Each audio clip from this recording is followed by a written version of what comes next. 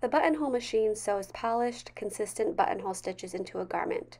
The buttonhole is created by 2 rows of tight zigzag stitches along the length of the buttonhole and 2 wide zigzag end caps to secure the ends. The machine moves the fabric in a rectangular pattern to create the buttonhole stitch, first stitching away from the start point for the first zigzag line, then the end cap on the opposite end, returning back for the second zigzag, and lastly the end cap closest to you to complete the buttonhole. When you raise the presser foot after sewing each buttonhole, the machine will automatically trim your thread tails.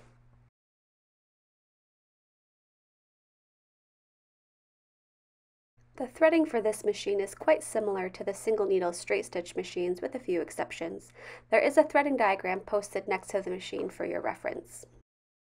The bobbin cradle is visible from the front view of this machine, so simply grab the small handle on the bobbin case to remove it from the machine.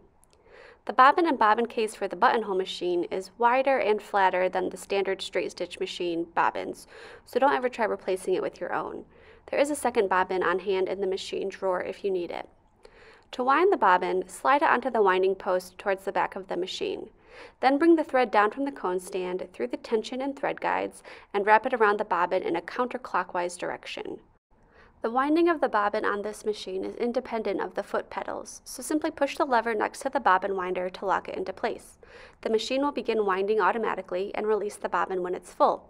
Clip your thread and remove the bobbin from the post. To reinstall the bobbin, hold it in your hand and pull the thread tail to make sure it spins in a counterclockwise direction. Then set the bobbin into the bobbin case, pulling the thread tail through the small slit in the case and gently tugging it until it locks under the flat metal hook. Install the bobbin back into the machine, making sure you hear a clicking sound to ensure it's locked properly in place. To thread the top needle, bring the thread up through the cone stand and down towards the machine. Travel through the 2 eyelets in the stationary thread guide, floss between the tension plates in a counterclockwise direction, then through the 2 eyelets in the vertical thread guide, down through the second tension plate, this time in a clockwise direction going underneath and between the plates. Then catch the bobbin wire hook, loop under the stationary hook, then another stationary hook above the bobbin wire and tension plates.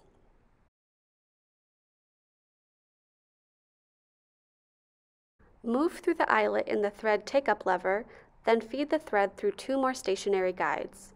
Thread through the eyelet at the top of the needle post, then thread the needle from back to front, making sure the scarf of the needle is facing towards you and the groove of the needle is facing towards the back of the machine.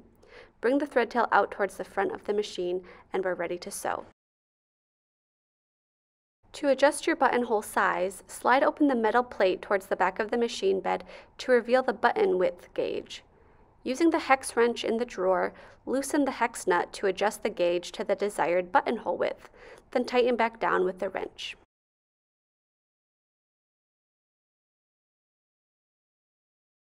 The small handle on the right-hand side of the machine adjusts the speed and also has an emergency stop function.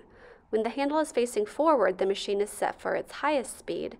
When it's facing downward, it's set at medium speed. And when it is spun backwards, it will activate the emergency stop, halting the machine from sewing any farther. For safety and ease of use, students must keep the machine at the medium speed with the handle facing downward. This machine has 2 pedals, and the most important rule is to never step on the pedals until you're ready to sew, and never step on both pedals at the same time. This can severely damage the machine.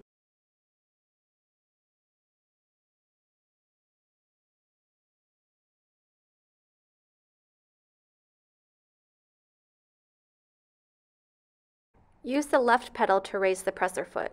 Keep in mind that the machine will stitch away from you, so start at the buttonhole edge closest to you.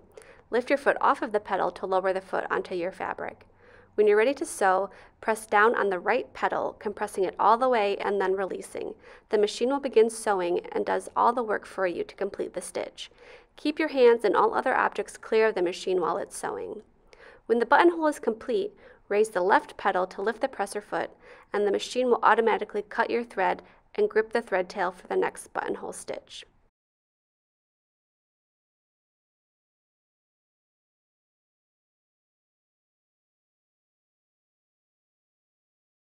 The machine is not set up with a buttonhole cutter, so you will still need to cut open each buttonhole using either a seam ripper or X-Acto blade.